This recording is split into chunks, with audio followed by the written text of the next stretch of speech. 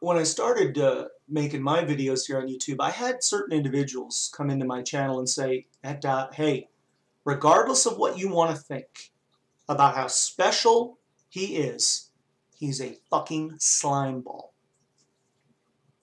And I brushed it off. I was like, hey, this guy makes good videos and he's got some good things to say. Sounds like a real decent human.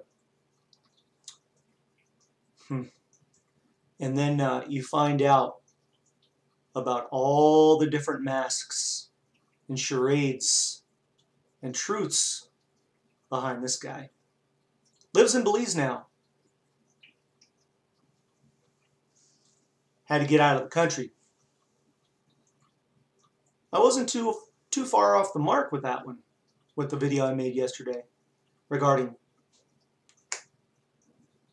Daniel A. Cannon.